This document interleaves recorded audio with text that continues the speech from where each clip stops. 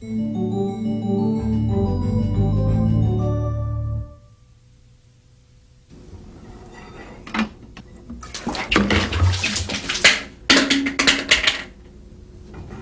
chemicals safely means following rules designed to keep them from contacting your skin and eyes, or someone else's.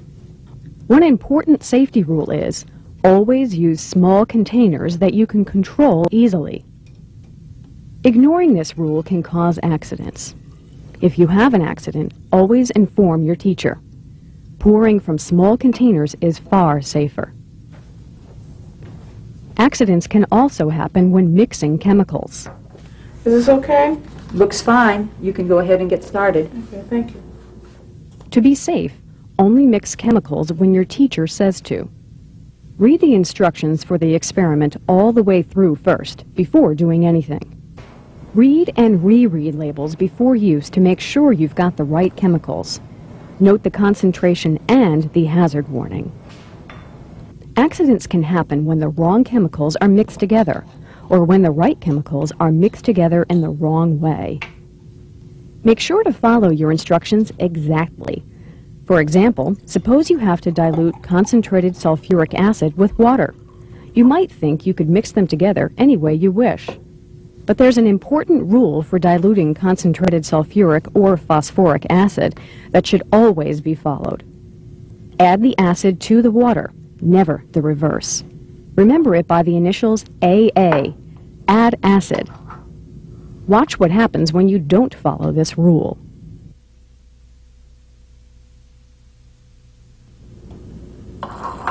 This is water added to acid. The acid boils, and it can splash out of the beaker.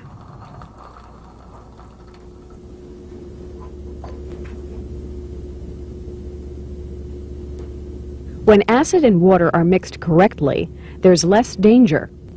Acid is poured from a graduated cylinder or beaker down a stirring rod into the water. Whenever you work with chemicals, there's a chance of spills. A work tray under your setup will help contain them.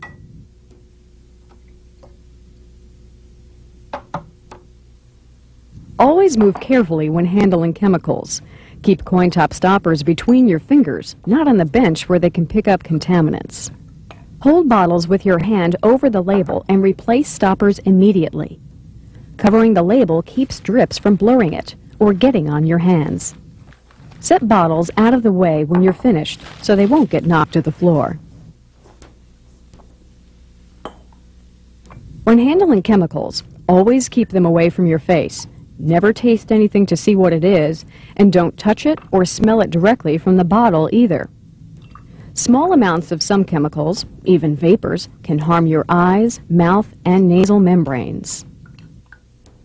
There's a safe way to smell a chemical indirectly, if your teacher gives you permission. Hold it away from your face and waft the vapors to your nose. That way you won't get a strong whiff of them directly. Certain chemicals give off vapors. They're called volatile chemicals. You should work with harmful volatiles under a fume hood. Your teacher will tell you what these chemicals are. Chemicals should be kept pure and uncontaminated. One way to prevent contamination is to use only clean glassware.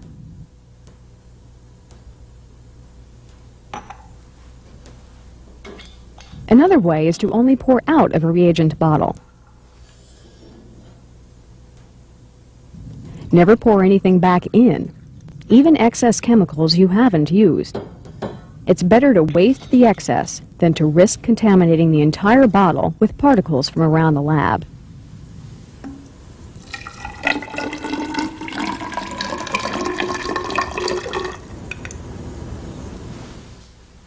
After measuring out a reagent, you'll often have something left over.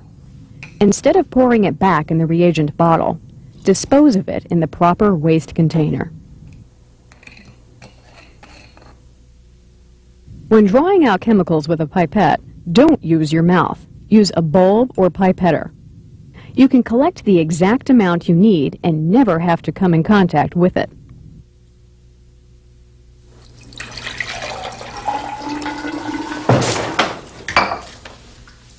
At some point in your laboratory work, you'll probably spill something. You should report spills immediately. Stay away from the spilled chemical and let your teacher clean it up.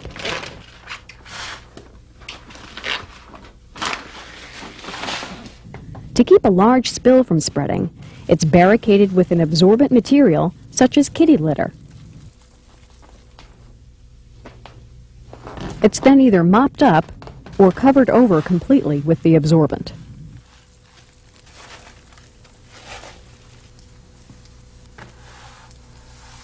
The absorbent and chemical can be swept up with a broom. What's done with the residue depends on the type of chemical it contains. Your lab should have a container for each type of waste. Don't throw waste chemicals down the sink unless your teacher says it's all right. Waste paper that's not contaminated by chemicals goes in a conventional trash can. And broken glassware goes into a separate container. The last chemical handling safety rule to keep in mind is to clean up when finished.